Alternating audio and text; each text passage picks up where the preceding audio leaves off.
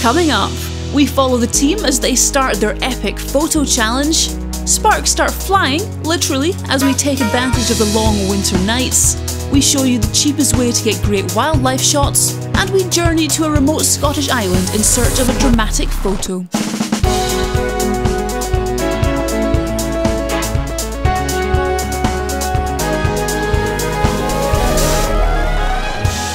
Welcome to another episode of Photography Online. As well as everything just mentioned, we also have our biggest ever prize to give away, a week-long winter photo holiday here on the Isle of Skye. If you entered last month, keep watching to see if you'll be our lucky winner. Before that though, we have got a challenge at stake. If you saw last month's show, then you'll know that I laid down an ambitious task for some of the team to photograph all 15 UK national parks in just 7 days. When we last left them, they were in position at their first park, the Cairngorms in Scotland, waiting patiently for the clock to officially start counting down. We're lucky to have Acura's watches keeping time for our challenge and making sure there's no cheating going on. Let's see how they got on their first day of what is surely going to be a week they'll never forget. Previously on the National Parks Challenge. I have come up with a new challenge for you if you're up for it. Challenge always sounds good. Is that even possible? Meet me in Edinburgh, 24 hours. I'll be there.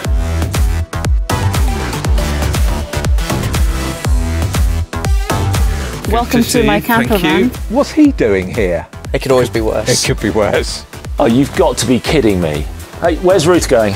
Be nice to each other. I'm off. I'm sorry. I'm gone. Can't believe she's done this to us. Come on, James. Makes sense. Come on, come join us. Where am I sleeping?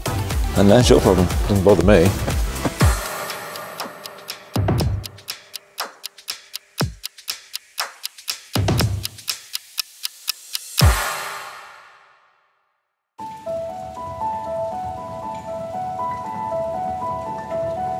After not a lot of sleep on our first night in the motorhome, James and I set off into the Cairngorm woodland to see if we could find a suitable scene, making the most of the calm, overcast conditions.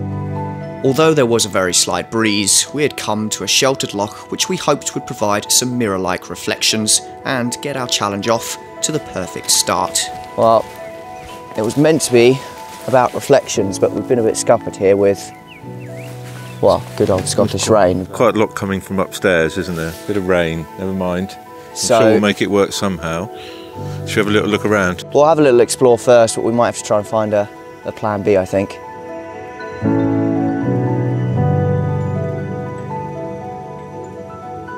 But I think it's worth, before we escape somewhere else, I've got some trees we can frame, bit of mist up in the background. Yeah, we can lose the sky altogether there as well, can't we?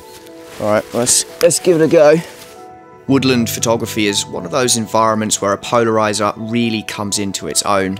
By reducing the reflections off of wet foliage, it helps to saturate the subtle colours and bring the woodland to life. Yeah, it makes a bit of a difference just to the bracken. I don't think it works too badly. Yeah, it's pretty good, isn't it, really, all things considered? Well, considering when we arrived, we didn't think we were going to get anything at all. That actually marries up nicely, perfectly arched tree.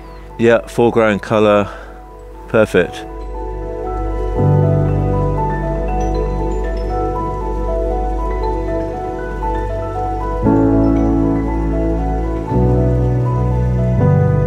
So we were off and running with our first shot secured, but we didn't want to rely on only the one image, so we made the most of our surrounding scenery to get some other options in the bag. What about this here then, Harry? Using a bit of symmetry with this tree here? Yeah, in a bit tighter than we were. I think we were 35mm there, but go into 80, 90, maybe even 100mm. Yeah, and we don't need anything up or no foreground, just go in with that, say all those shapes and lines. It works really nicely. It's no skyline at all. Quintessential Scottish woodland, I think.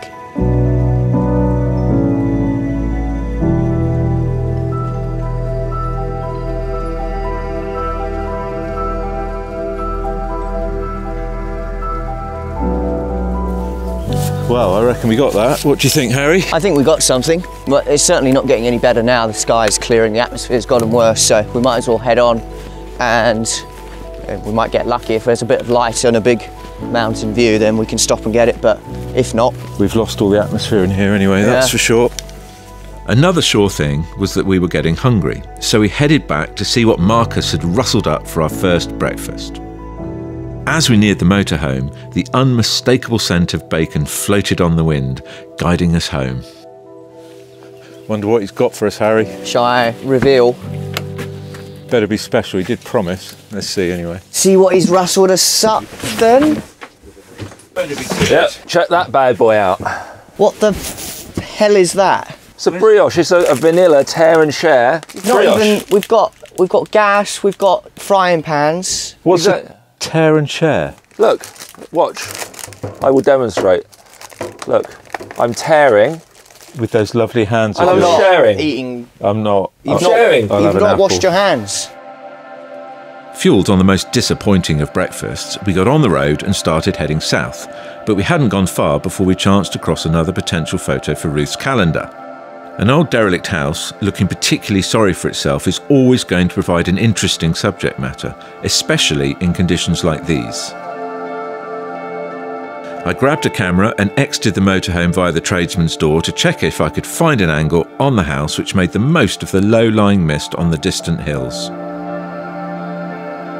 While Marcus parked the van, I discussed all the options with Harry. It's a good spot this, Harry, wasn't it, from the van? But time's against us here, isn't it? Because this mist's lifting. But we've got the building on a good 45-degree angle. Yeah, so that's working really well. And we've got the building on the left. Nice with the other one there. Yeah, it is beautiful, isn't it? I can't see any of the background from here, so.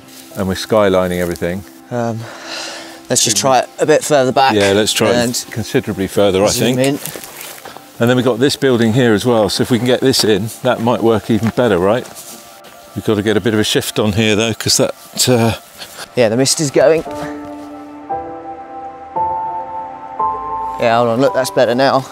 By increasing our distance to the cottage, the hills behind it become proportionally bigger, therefore helping us to record the scene in its surroundings rather than just a record shot of the cottage itself.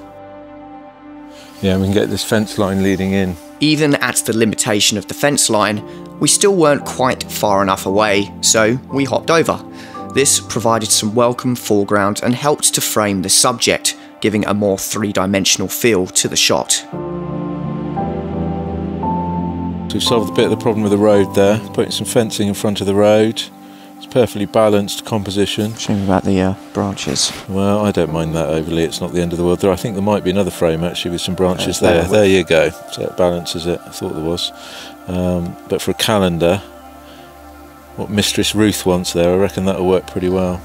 And actually the mist is picking out the building and giving that separation, the all-important separation. But I think that's probably the frame there. Should we give it a rating? It never works for me. Rating set to 1, that's not good enough. I've made it rated 5 now, it's 5 stars. Yeah, it looks much better now. For a calendar, we felt this was a better suited subject than our first woodland shot. But let us know what you think in the comments.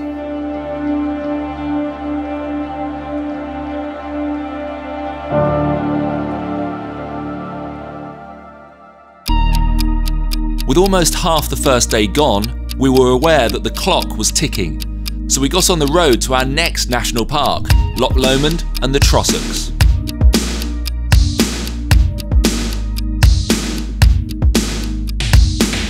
With James driving, myself navigating, and Harry researching where to go at our next location, there was no time for relaxing, and it became obvious that this was going to be a very tiring week.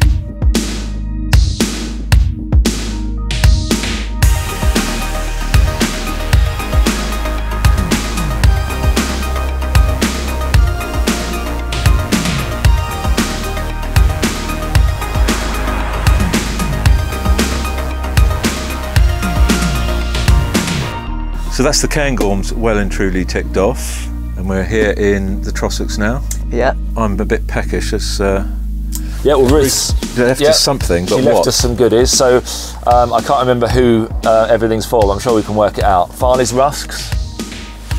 There you go. A Rioja. A Rioja, yes, thank you.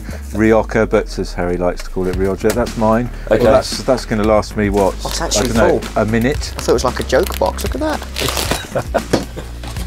I reckon the mineral water and the pork pie must be for me. Is it sparkling? Yes. The brie. Goes well with the wine. I'm having that. And chocolate milk, perfect with the I mean, you rusks. think it's funny. I mean, this is great. Well, this is great as well. Are you happy? I'm happy, yeah. Would you fancy a pork pie? I mean, I won't say no. There you go then. It looks slightly bigger in my hand. As do most things. Fueled on the most disappointing of lunches, Harry and I ventured down to the water in the hope of the wind subsiding and some much needed reflections appearing. Typically, we had witnessed the perfect conditions just as we had arrived. But now that we were ready to take some photos, the light, of course, had become flat and the water had become bumpy. So this scene here is one that I photographed before, but in autumn, when obviously everything over there is very colourful. But I think it still works at this time of year because what is perceived as a castle, it's actually a hotel. Yeah, no, it looks nice though. It looks like a castle and that's all that's important. That stands out a lot better at this time of year. So we need two things here. We need sun on the castle, which obviously is coming and going. So that's not the difficult bit. In fact, a bit more is about to hit it in a minute. But we also need the wind to die down. Yeah. And when we arrived, this was much smoother, wasn't it? So we were getting a nice reflection, but typically we've come down, we found the location, and all of a sudden the wind's picked up. But this is the challenge of trying to do so many parks in such a short time. We've not got the time, really. Despite waiting for an hour, the winds were reluctant to comply. But as we were about to wake James from his afternoon slumber, the conditions we had been waiting for suddenly appeared from nowhere. So I sprung into action. That's looking perfect at the moment. Are you getting that? Yeah, no, it looks great. Are you focused on the castle? No, the reflection. That'll do. Have you exposed it properly? Should be. Yeah, no, it's fine. Okay, because I can always take it if you can't get it right. Do you not trust me or something? What gives you that impression? What? Look, you bought a backup. I know, exactly, a backup. There you go, backup in case fine, you don't... Look, nailed, done. Okay, that's good actually, isn't it? Against all the odds, we were somehow managing to be getting the shots we were needing. But this was only day 1 of 7, so we still had a long way to go. That's the 2 national parks of Scotland ticked off, isn't it? Yep. So where to next? Well, Ruth's left us a scratch map here, so we can scratch off the parks. Can I sniff it? No, it's not a scratch and sniff. It's just a scratch. Oh, just a we scratch. couldn't. Yeah, the budgets didn't go to sniff. She's an expensive camera to hold that flat. There, Harry, you can have the honours. So Cairngorms is here, which is the most northerly. So done that bad boy. Yeah. So it's pretty obvious so far because there's only 2 national parks in Scotland. But we've got all of this stuff to do now, so we need to decide the best order to do it.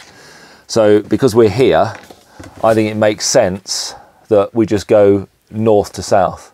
well, that makes sense because it's all downhill, so we'll probably save a bit of fuel, won't we? It was time to get on the road again and bid farewell to Scotland. But the scenery of the Trossachs gave us a great send-off, as if to say to the rest of the parks, match this if you can.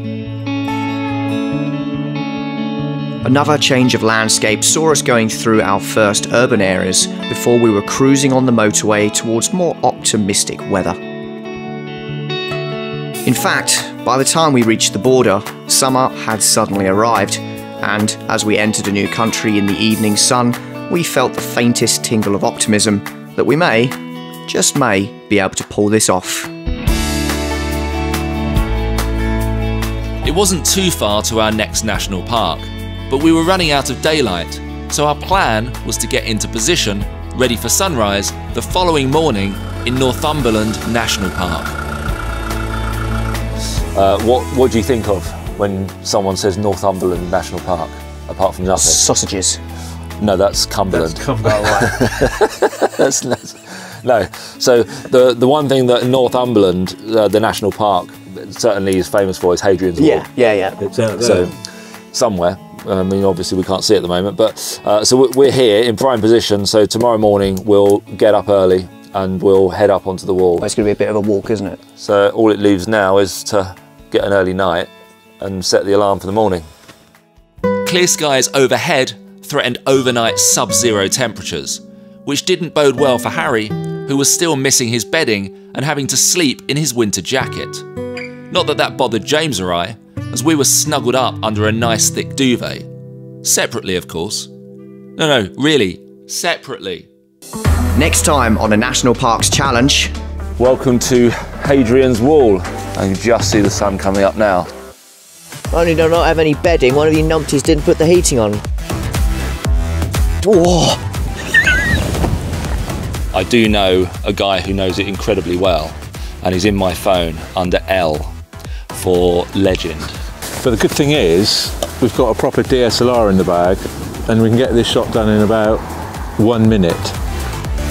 And that's it, that's your first proper photo that I'm you've a ever real taken. photographer. Well, I don't know about that. We've nailed that. I reckon you're probably right there.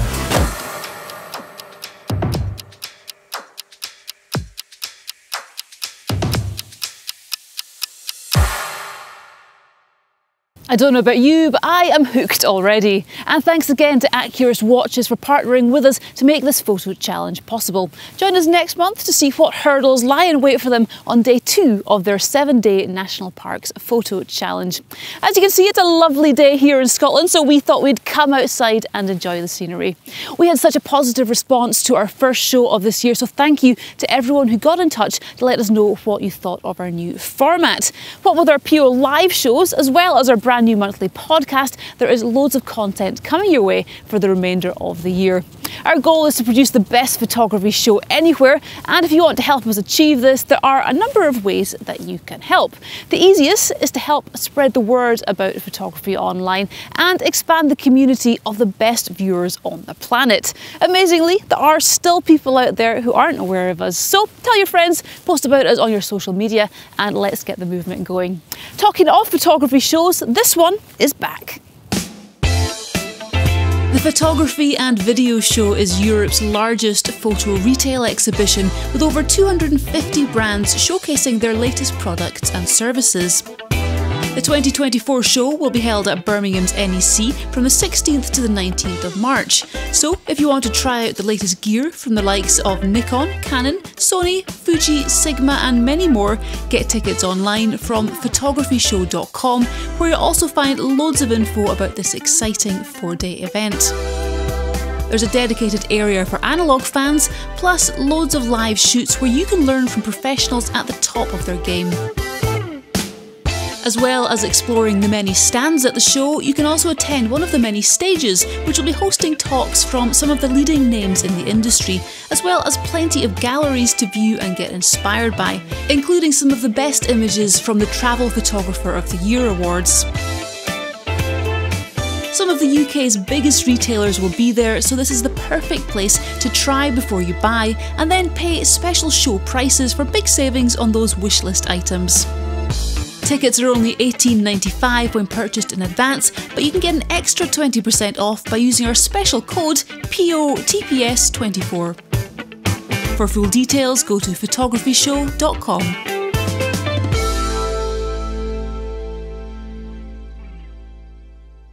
Having attended for the past 3 events, I can say firsthand that it's a great day out. Sadly, I'm unable to go this year, but you might see some of the PO team walking about, but don't let that put you off going.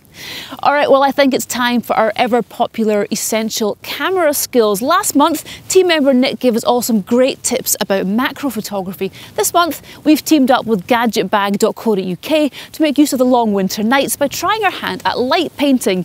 This is something I've always been interested in, so I tagged along to join in the fun.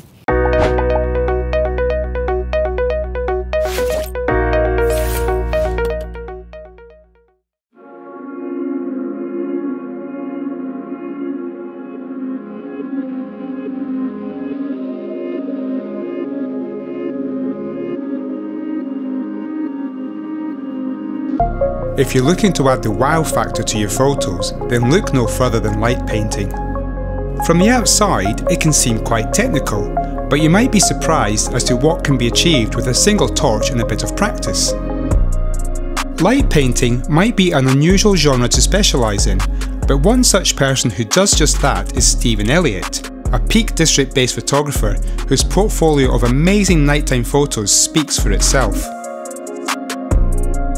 Ruth and I travelled to central England to track him down and see if he was willing to share some of his light painting tips and knowledge with us, in the hope we could bag something worthy of a wow.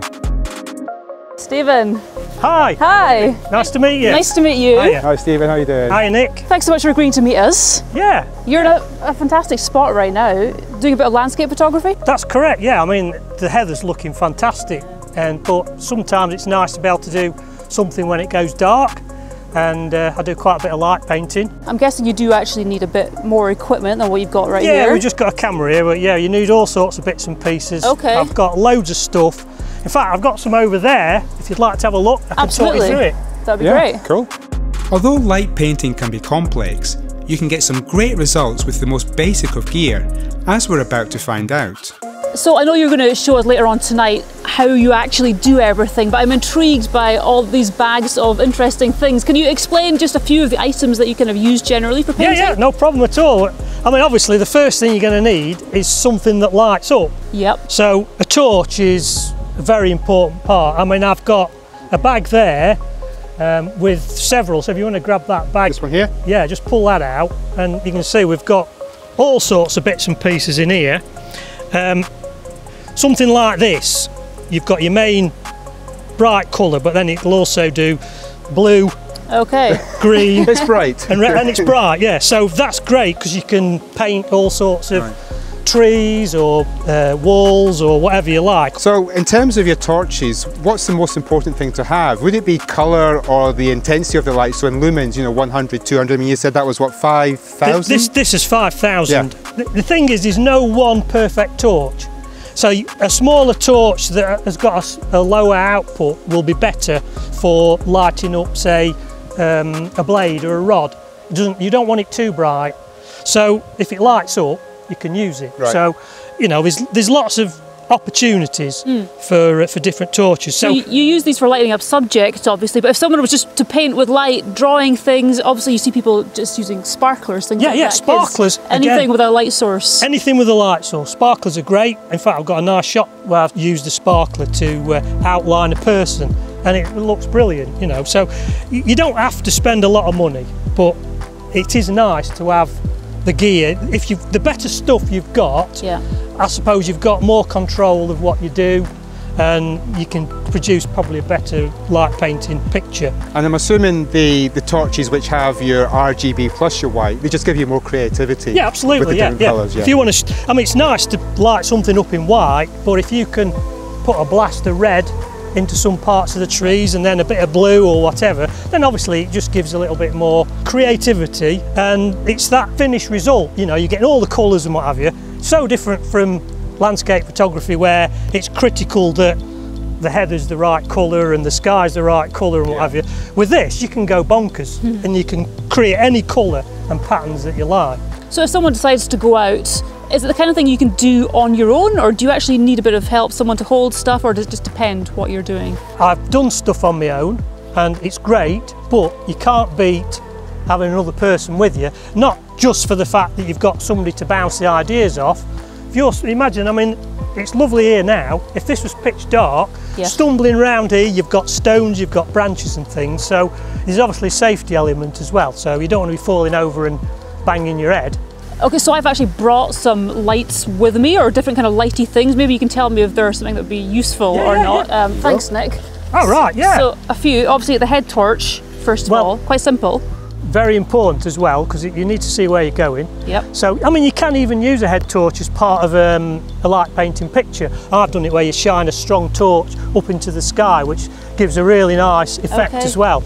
But here you've got an LED light panel, and these are they're a multicolour one there, so you can actually use those for lighting up different areas, different colours as well. It's small and compact, so they'll nicely tuck out of the way. You could stick that behind a tree and backlight a tree in a colour, and you've got a tube here which... This is my lightsaber. That's your lightsaber. That's my lightsaber, Does a similar sort of a job as, you know, as the panel, but obviously you've got more flexibility in that you can wave that around. You can get very creative with this. Yeah, really good. Now, I've actually seen quite a lot of your images where you've got super creative, and I don't believe you're using electric lights at all. I'm fascinated to see some of your work, like we're going to do this tonight, where you've flinging wire wool around, you're using locations Yeah. to get really, really creative. Yeah. Is that something that you kind of got into a little bit later on as you got your confidence up? Strangely enough, my first light painting image was a wire wool image. Oh.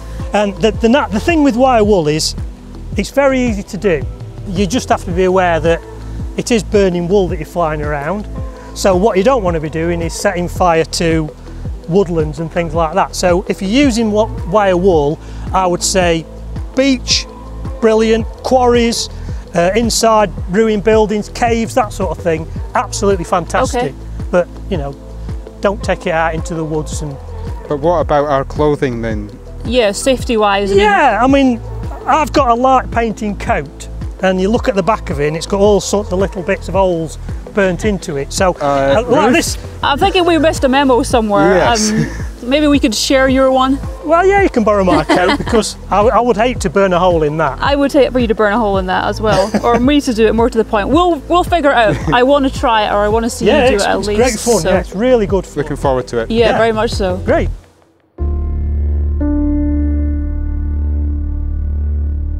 So here we are. This is our location for the evening. It's looking a bit dodgy weather-wise, so this place is absolutely ideal. It's dry. It might be dripping a little bit, but it's going to be ideal. Another nice thing with this place is, even though it's still light outside, it's nice and dark in here, so we're not going to have to wait a long time to get set up and going. So we'll get some gear together, and we'll throw some lights about. Excellent. Okay, looking forward to this.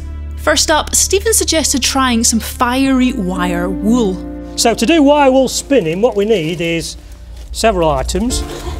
A balloon whisk. Okay. From your kitchen? From the kitchen. A dog lead, which we connect it to, and some very fine wire wool. So all we do with this is we break a piece off, like so, and if you see, it's sort of like, it's all fluffy. Yeah. So what we do is we put it inside the balloon whisk, like so, fluff it out. Lots of air. Yeah, so, and what we do is we just set fire to this, and as soon as it gets going, you then spin it. So all we have to do is spin this, and the sparks fly off. And even though it might not look particularly impressive while you're spinning it, on the camera, it shows up really, really well. So would you have a vision in your head of kind of the image you're wanting to create before you start spinning? Or Yes, are you just we do with this one, yeah. We know what we're going to get. What I've thought as well is I'm going to do a wire wool spin, and then I'm going to fill in because I'm spinning it circularly, there's going to be a gap in the middle. Okay. And what we're going to do with this is we're actually going to fill the hole in with this tool here. It's actually a LED umbrella. You can get them very cheaply online, about, I don't know, 10 or 12 pounds. And all I've done is strip the umbrella parts off, and we're left with this shaft, which, as you can see, I can press and it'll light up. Oh, so this came from an actual umbrella, okay. So why, I suppose you could walk down with your umbrella lighting it up. And this will do different colours. It'll also do faded colour. If you look now, it's sort of fading different oranges and blues and greens and purples and so on. One of Stephen's top tips for light painting is to turn off long exposure noise reduction, otherwise you'll waste lots of time between shots. Also, make sure you do everything manually, including focusing. Aperture, I would say somewhere around about f8, Yeah, I've got 100 it ISO. ISO 100, I'm on bulb. Yeah, have you got your cable release? I'll just use a 2-second delay, or is it preferable to use the release? I would use a release. Right, okay. And then you can lock it open, we'll spark it, say it's ready, and then off we'll go. Okay. If you'd like to set your shutter going. Okay, yeah. Whoa, look at that. Wow.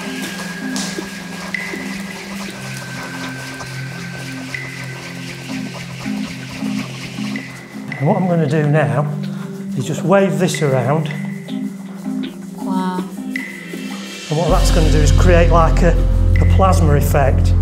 So have you chosen blue because it goes well? It just works well with the orange of the wire wool. It's like a Star Wars training ground. Yeah. Jedis. I'm just trying to imagine where I guess you know the length of the circle, the circumference of the circle.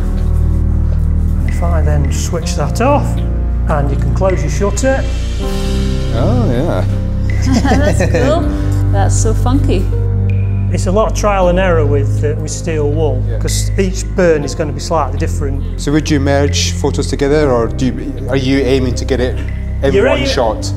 Ideally, your light painting image should be done in one exposure. You know, your purest. Yes. It's all done in one exposure. So you could certainly blend the two images together, but as a light painter, I wouldn't personally. So it was now my turn to play with fire. So just kind of like this. That's exactly like that, yeah. Okay. Holy crap. Is that it? Yeah. There you go? Nope. Spin like Billy-O. Holy mackerel. Wow. That's it. Okay. Then baton. Yeah. Yeah. So just spin. Just spin it. I think we can get away with quite a lot of... More? Yeah, with a lot more, yeah. It's hard. It just doesn't spin in your wrist the same way. Oh, no, it's... It's stiff. That's what warms you up. Oh, this is quite hard. And sort of down below as well. Stop laughing. To your right. No, I'll do it to left then, not so. Down below, keep going down, down, down, and then across. That's it, yeah, there. Can I stop? Yeah. Ah. Oh, yeah. I see, that's more much like better. That's cool. Better than I did. That's spot on, that. Yeah, the exposure's really good with that. Now that we were happy with our first shot, Stephen was keen to show us some other effects and techniques he likes to do, including one of his favourites, something he calls an orb. The way to do the orb is we create the shell of the orb using this light on the end. So what we do is we stand sideways onto the camera. So if I was switching that on, that's basically pointing straight down the lens. Okay. So we don't have to worry about behind us. All we need to worry about is the side and the front. So what we're going to do is we're going to keep the arm straight, and then we're going to create a pattern for the orb. Obviously we're under this rock here, so we're going to create this pattern. That will create a pattern, the outside shell of the orb, and then we switch that off when we've done that, and then we swap back, and we're back to the same technique as we did with the wire wool. We're filling it in, and when we've done that, I think what we could do is add the blade to bring some swirls towards the camera. So shutter open. Yep.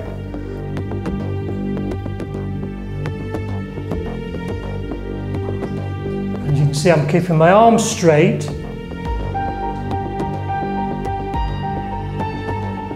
And just waving this to create a shell of the orb. I haven't done one of these for ages.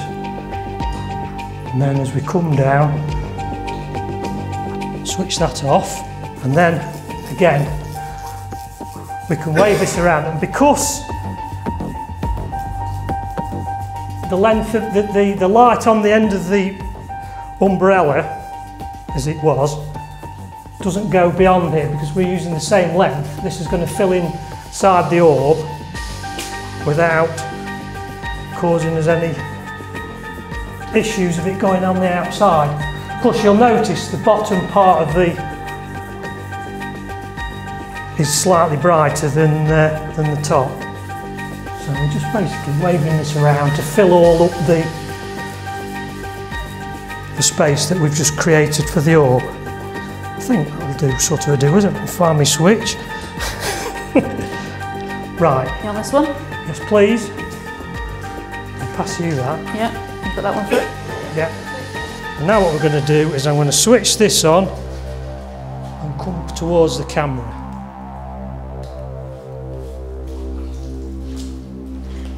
Switch it off.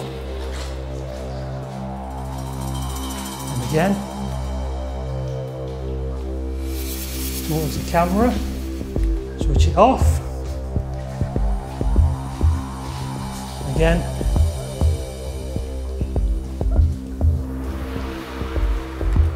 And that should do it, Nick. Oh, hey. Oh, come see. That's funky. That's just psychedelic. We spent a good couple of hours at this location trying out different techniques and ideas, one of which was to use my lightsaber. But I had so much fun with the wire wool that I couldn't resist working that into the image. A quick word on safety if you want to try this.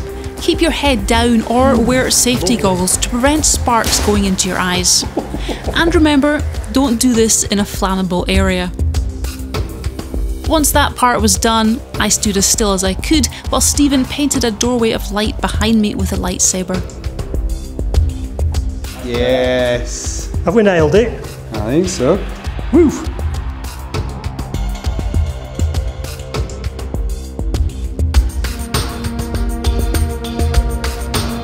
Here are a couple of other shots we did, all using slightly different techniques to create photos which, once you know how to do them, are really quite easy to achieve, but in my case, very different to anything I have taken before. From a creative point of view, in terms of an image that makes you think, I mean, that's fantastic. It just looks like, you know, the back of the wall, step through into another world, yeah, another portal, another dimension. Yeah. Oh, yeah, it's worked well. I guess it's another dimension of photography, so yeah.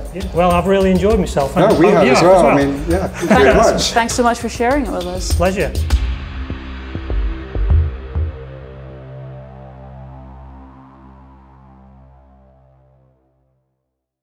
I can honestly say I had so much fun in that cave, and I could have stayed there all night trying out different options to create those amazing results. And what I loved the most about it was the unpredictability. You really have no idea what the result's going to be before you see it on the back of the camera, and this adds to the excitement of light painting. If you'd like to give it a go for yourself, then check out gadgetbag.co.uk, who supplied most of the lights that we used for our photos. If you're one of our Photography Online official supporters, or POOs for short, then you'll get an instant 15% off LED light wands and outdoor personal lighting. We'll be sending you the special discount code privately, so look out for it in our community tab. This is just one of the many benefits of becoming one of our POOs, and for only $3.99, it's a no-brainer, as you'll save far more than that with just one purchase, so it's well worth joining if you haven't already done so. Just press the join button or use the link in the video description. And if you're finding our Essential Camera Skills series useful, we have got 3 volumes of books packed with information on many aspects of photography, such as depth of field, composition, how to get the sharpest shots, plus loads more. Priced at only £12.50 each, they'll arm you with everything you need to know to take your photography to the next level. They're just one of the many items available from our online store, so please have a look when you get a chance. As always, there's a link in the video description. Okay, well, it's now time for our special feature. This could be anything which doesn't fit into the other categories in the show. And last month it saw Harry on a photo tour around Namibia. So if you didn't see that show yet, certainly put it on your list of things to watch. This month, Harry is joined by James, and although they're staying a little bit closer to home, they're aiming to get photos which look like they've travelled a lot further afield.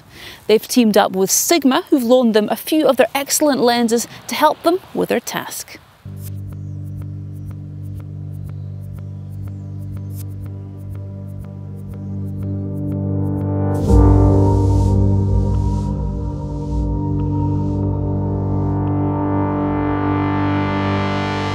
Wildlife can be an incredibly rewarding genre of photography, but one which many can be scared away from trying.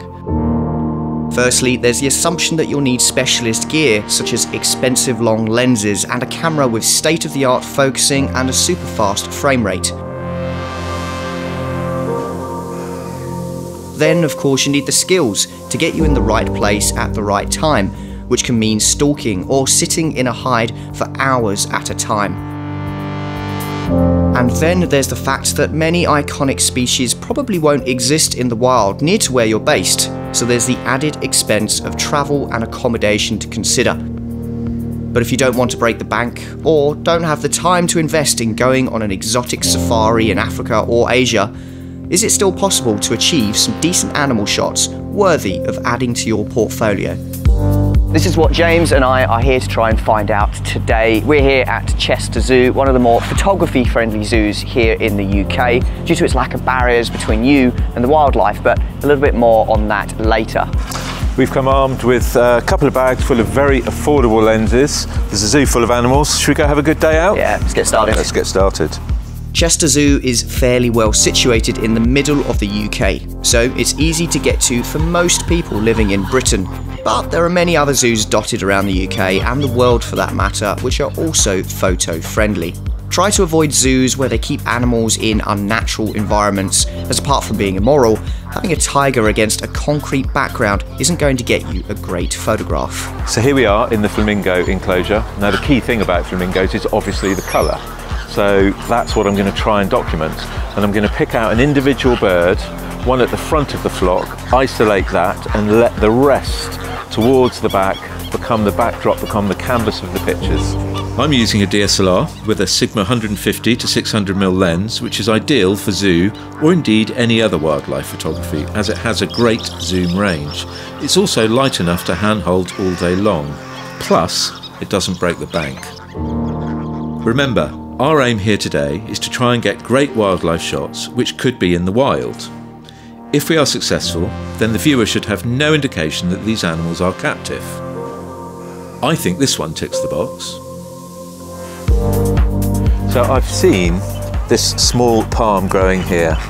Now the flamingos are passing back and forth through that palm, and watching that kind of behaviour even in a zoo is really quite important. So I'm going to give it a go and try and shoot through the palm to the birds themselves.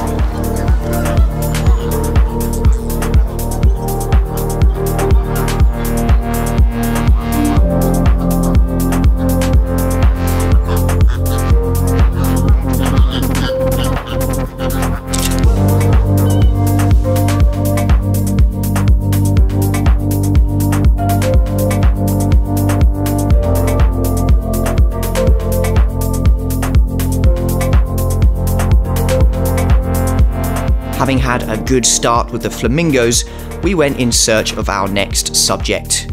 Chester Zoo is home to 82 species of animal, so there was a lot to choose from.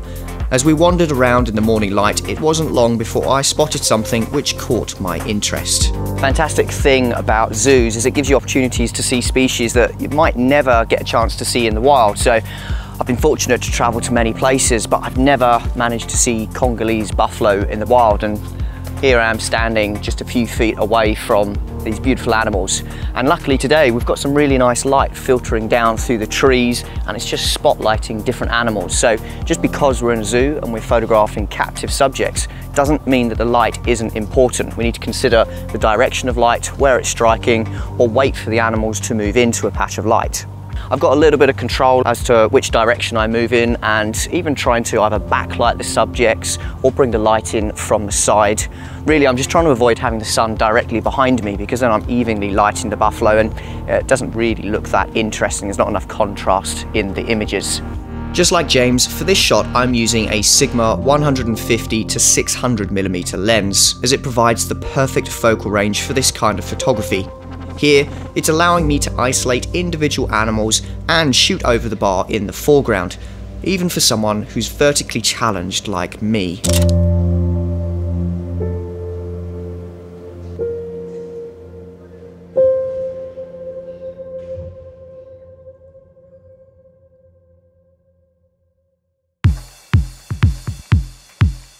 After a couple of slow-moving subjects in good light, we felt it was now time for something slightly more challenging, so we headed over to the penguins, where we each had a different idea of what we were hoping to achieve.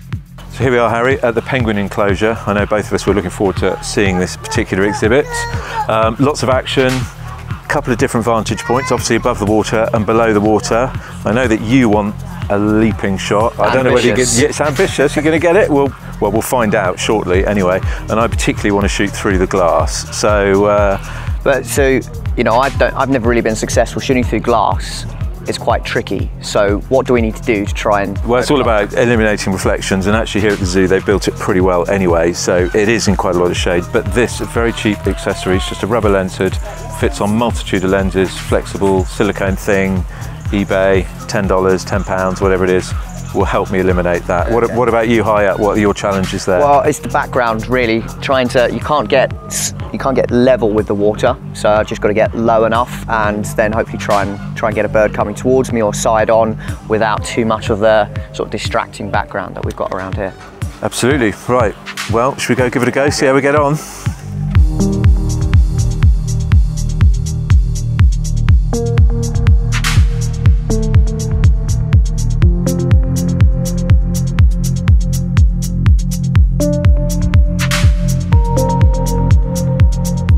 Key for me here really is trying to make sure I've got a super fast shutter speed, trying to freeze the action as the birds jump around and splash, and then using continual focus.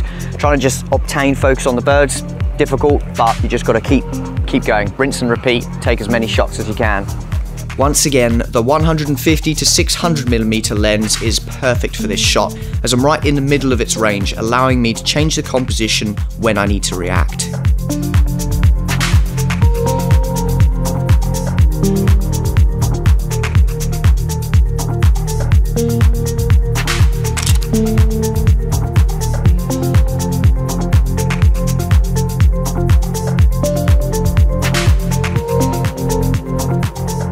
Meanwhile, I'd been using my flexible lens hood to shoot the penguins underwater.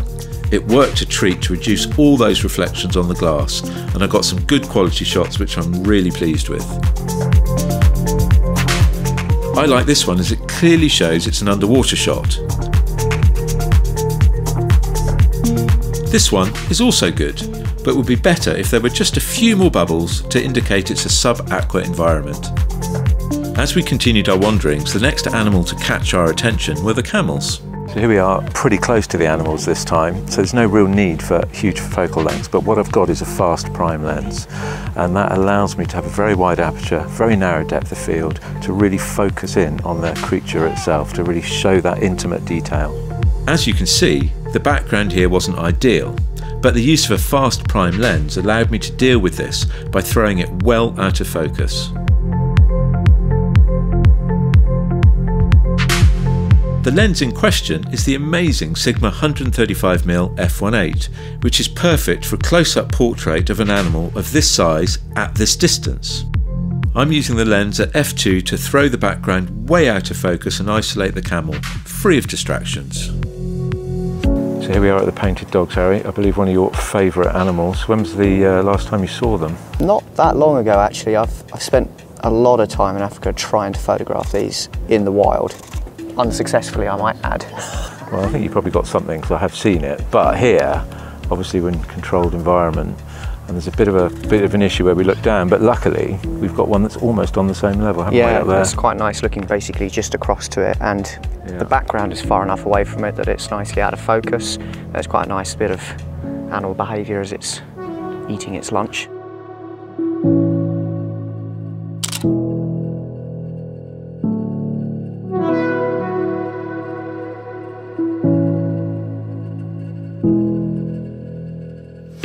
So there's some good stuff in there, Harry. We've had a pretty good day overall.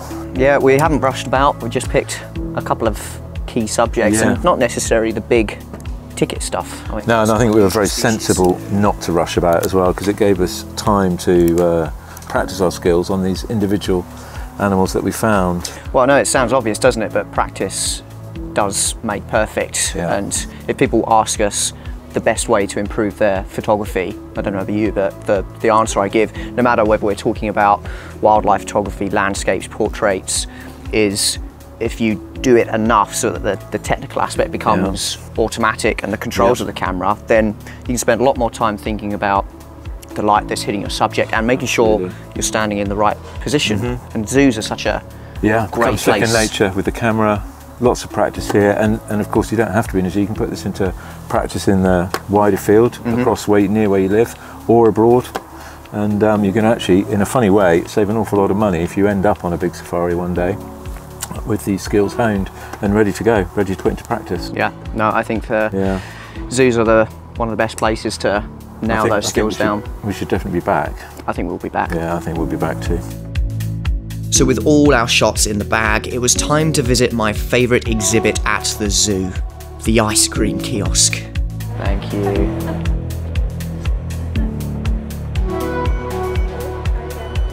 declined. Spent all your money. Can you imagine it got declined? Can't even afford an ice cream. Our advice for spending a day with your camera at the zoo would be to choose a zoo which keeps the animals in natural environments and doesn't have lots of glass or bars in the way. Ideally, you want to support a zoo which invests its money back into the welfare and conservation of their animals. plan in advance and choose a few key subjects to spend time on, rather than rushing around trying to see everything. Find out when feeding times are and try to coincide your visit to each animal around this time. Pay attention to backgrounds and the direction of light and position yourself accordingly. You don't want direct sunlight coming from behind you. On an overcast day though, this doesn't matter. Avoid busy times such as public holidays or school holidays when zoos are likely to be far busier places. Also, check that tripods are allowed before setting any up. We chose not to use them on our day.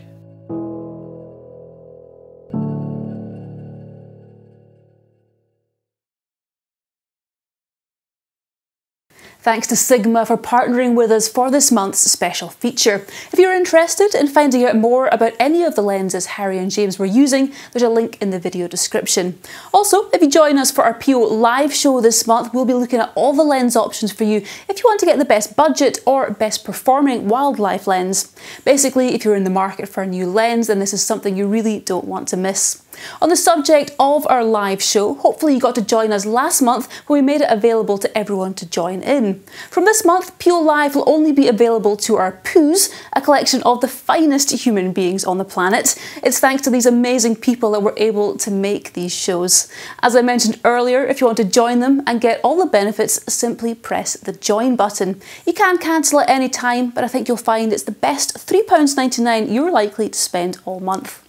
Okay, well, it is time to make someone very happy. Last month, we announced our biggest ever prize. The Isle of Skye draws in photographers from all over the world who come here to capture its amazing diversity of landscapes illuminated by the unique Hebridean light. And at no time is this better than during the winter months. As well as the world-class landscapes, there's an abundance of wildlife on offer too. We are giving you the chance to win a week-long photography holiday for up to 6 people. You'll be staying in this log cabin situated right on the shore overlooking the mighty Kulin Mountains. You can even get amazing shots from the decking or relax in front of the wood fire. With 3 bedrooms, all of which sleep 2 people, and numerous areas to chill out and look through your photos from the day, this really is the perfect base for a photo trip. Now, as good as that is, we thought we would make the prize even better, so we've added a couple more bits for you. One of the team members from Photography Online will spend a day with you, showing you some of our favourite secret locations on the island and helping you to improve your photography. After a dawn shoot here at the world famous Kerrang, we will take you just over there to our first choice for a full Scottish breakfast, the Uig Hotel, before continuing a great day of photography around the rest of the island. And then, to top it all off, you can come and watch us record some of Photography Online and meet myself. Hang on, surely that makes the prize less attractive. No? Well, you don't have to do that part if you don't want to. All in all though, it is worth over £2,000. So keep watching to find out how this amazing prize could be yours. Thanks to everyone who entered last month via our website link. All you had to do was count how many hot air balloons appeared in our Namibia feature in last month's show. The answer was 16, a figure which has been checked by many people and independently verified. There were almost 1,000 of you who entered, but only 144 got the answer correct. Sadly, only one of you can be the winner, and to choose who that is, we've got our Photography Online Wheel of Fortune, something which usually only sees the light of day during our PO live show. Now, there was too many of you to put names around here individually, so we split everyone into colours with 24 people in each block. So we're going to have an elimination round to start off with. Let's go.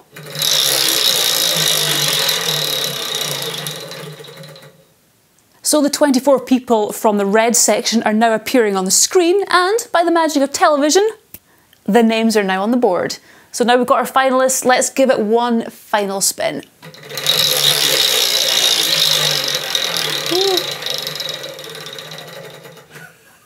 Oh, just Lewis Fink. There we go. Congratulations, Lewis. We will be in touch to discuss all the details of your prize and look forward to meeting you either towards the end of this year or the beginning of next. If you weren't lucky this time, keep entering our future competitions as someone has to win, and it might as well be you. All right, well, after all that excitement, I think it's time to go on a photo shoot. Zip your jacket up as this one's going to be wild.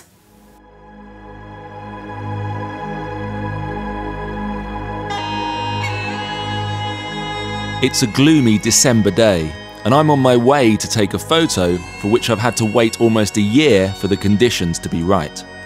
More on that in a moment, but let me tell you where I'm going. Afternoon, ladies and gentlemen. On behalf of the crew, welcome aboard the Hebrides for the sailing. I'm heading to the Isle of Scalpay, which is pretty remote even by Scottish standards. To get there, you first have to get to the Isle of Skye, where you take this ferry to the Isle of Harris.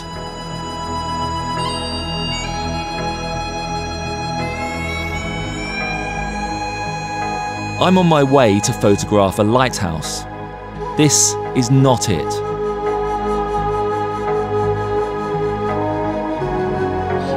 Good afternoon, ladies and gentlemen. Can I have your attention, please? There's a vessel now arriving in Tarbert. Would all vehicle drivers and the passengers please make your way to the vehicle deck now? We'd like to thank you for travelling with us today and wish you a safe and pleasant onward journey. Thank you. After an hour and 40 minutes, you arrive in the small town of Tarbert, from where it's another 25 minutes drive to my location on the Isle of Scalpay. But before that, I need some food, and I want to show you why I've chosen tomorrow as my day to take the shot.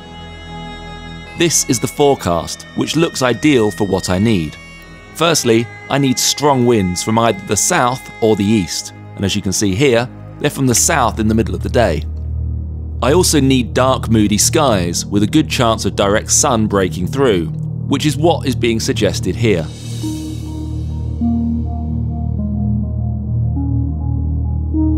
After a cold night in the van, I can start the final leg of my journey, a 2-kilometre walk to Ellenglass Lighthouse. This usually isn't too much of an ordeal, but due to the 50-mile-an-hour winds I'm going to have to shoot in, I've had to bring my biggest and heaviest tripod, plus my camera bag is not light either. You'll see why in a minute. But let's stop feeling sorry for me, and let me tell you a bit about this lighthouse, as it has a good bit of history behind it. Originally built in 1789, the lighthouse here was one of the first 4 ever built in Scotland. That lighthouse still exists, but was replaced by the taller red and white tower in 1824, and it's still in operation today. That means a light has shone from this position every night for the past 234 years. Back in the 1700s, jobs were clearly not as disposable as they are today. A classic Stevenson lighthouse, the main attractions for me are primarily its red and white stripes, and secondly, its location within the landscape.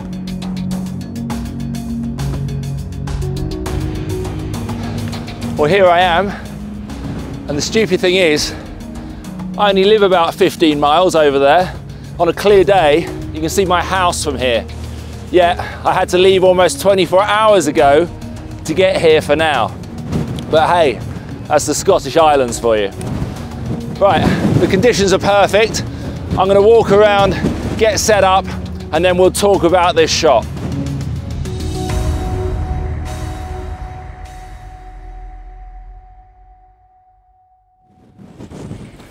Now what I've done is I've invested some time in wandering around and exploring all the different angles of this lighthouse.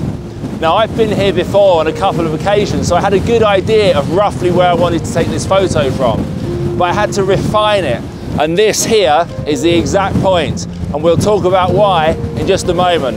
But the light's getting good, so I'm just going to set up first so I don't miss anything. I've chosen my camera carefully for this shot. It's clearly a panoramic format scene, but this leaves me with 3 main options. The first would be to shoot digitally and do a multi-shot stitch, but that won't work due to the movement of the water and the sky, which make up a large part of the frame and would therefore be too difficult to join together. My second option is the one I've chosen, a medium format panoramic camera capable of taking a super high resolution shot in a single capture. I do have a third option, an ultra-large format panoramic camera, but that's a non-starter in high winds. I also can't shoot in colour on that camera, so this Fuji GX617 is the obvious tool for the job. So I'm all set up. I've got a 180mm lens on. It's giving me the perfect framing for this scene. Now the reason I've turned up today is, as you can probably hear, it's very windy. The wind is whipping up the sea and it's putting some drama and action and movement in the water, which you don't normally get at this location. So I've actually waited for quite a long time for the conditions to be perfect for what I'm looking for. We need an offshore wind, which is very unusual because the prevailing winds for this location typically come from that direction. So this area of water is normally sheltered, but today we've got the winds whipping in from this side, and that's giving us loads of movement in the water, which is key for this photo to work. Now, it's just a case of waiting for dark, moody skies in the background, which, as you can see, we don't have at the moment, but because of the wind, that's changing all the time. And we've got dark, moody clouds all around, so we just need one to blow in behind there, and we need to rely on a little bit of luck and get sharp winter light on that lighthouse at the same time that we've got some dark, moody skies going on. So, although there's a lot of planning in shots like this, we're still relying on a little bit of luck. But you have to be in it to win it, and I'm here, and I'm willing to stick it out until I get the luck that I need. So, fingers crossed, just gonna wait it out, see what happens.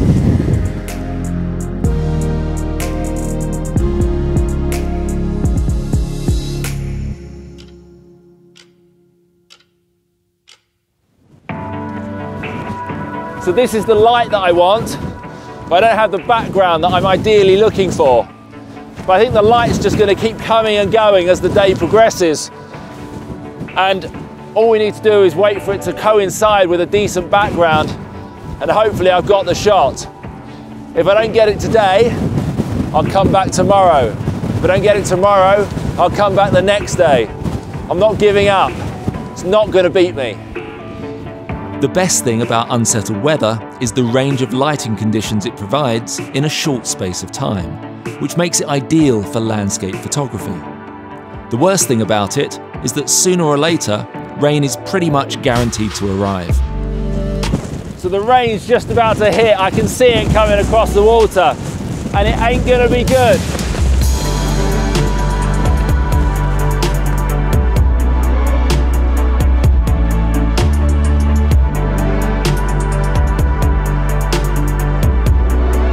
So we've got sunlight on me, but not yet on the lighthouse, but it's coming.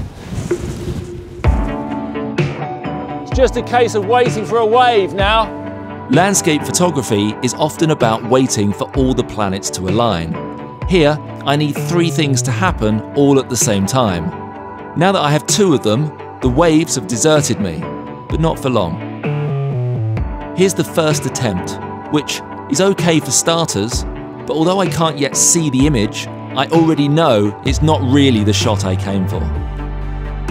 We've got another really dark, moody cloud coming over, heading straight towards me. However, the light on the far side of this cloud might be even better than what we just had. So I'm definitely going to stick around, see if I can better what I've already got. So here comes the light again. Look at that backdrop this time. This is going to be even better. So we've got the perfect background, we've got epic light on the lighthouse. I'm just waiting for the right wave now. And I'm also adopting a power pose. That makes the photo that much more dramatic. There I was, patiently waiting for three elements to coincide all at the same time, when unexpectedly, a fourth decided to turn up. We've even got a rainbow going off on the left here. This is the shot I had in mind. It has drama, atmosphere, mood, and attitude. The addition of the rainbow might not have been planned, but I'll take it.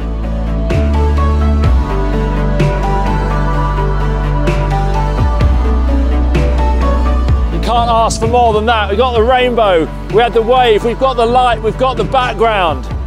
Hey!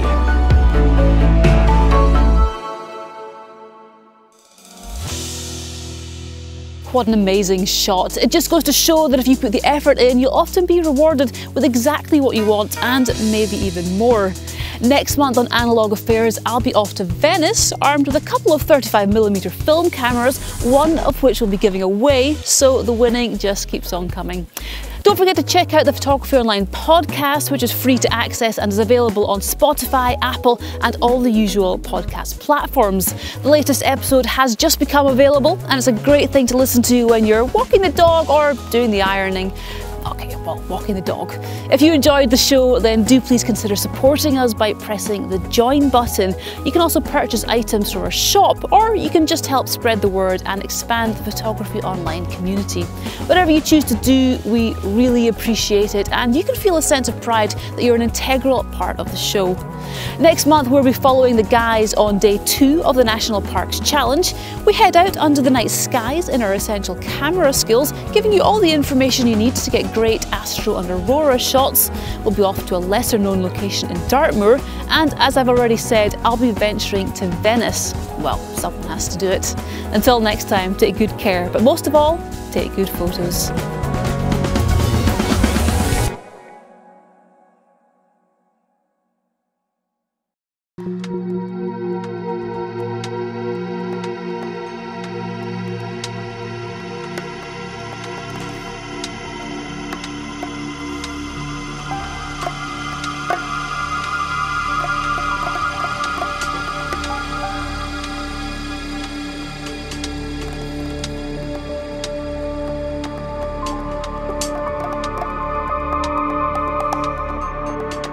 Welcome to the world's second least densely populated country.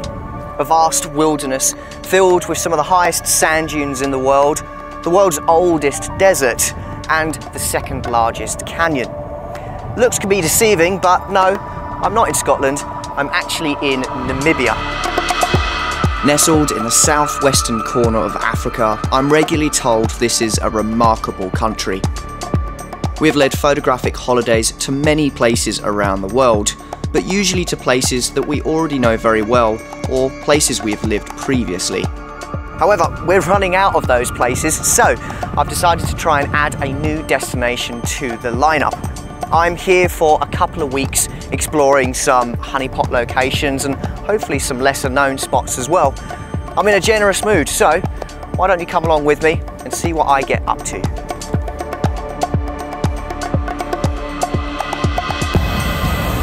It was set to be a jam-packed few weeks of long days, epic locations, and a real taste of the African desert.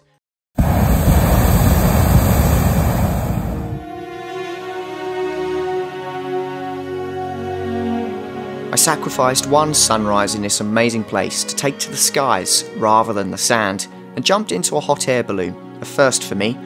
Think of it as drone photography, but with none of the angst over crashing it. So sit back and enjoy the views.